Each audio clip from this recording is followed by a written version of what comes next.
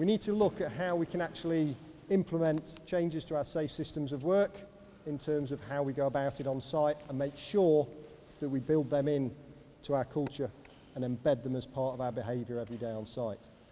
There are different systems on the market, this being one of them.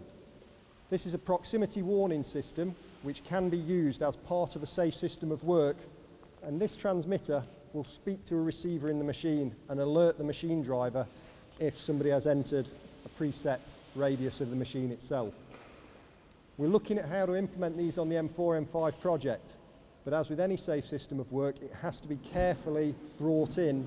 There's no point bringing an item of technology in if it's not been carefully built into the existing safe systems of work. In particular, the gate system. We need to control who goes into a working area. So we need to make sure we think very carefully about who gets issued to these and the control measures that are in place.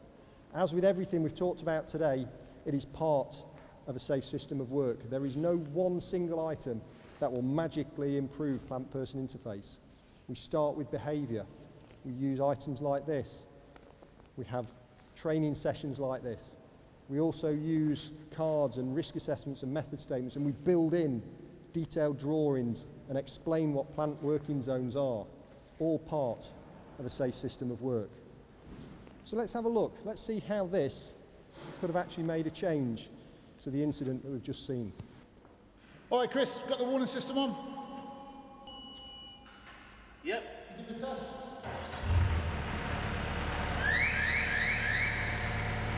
Let's go, Larry. Let's get up.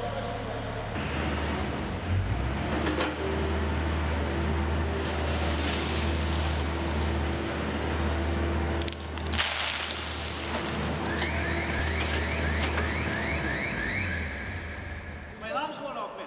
Somebody in the zone. It's a bloody engineer in here again. What are you doing? It can be part of a safe system of work when it's woven in with the existing controls that we use. How do we keep people out of the areas to begin with? How do we brief the individuals who may need to work in an area?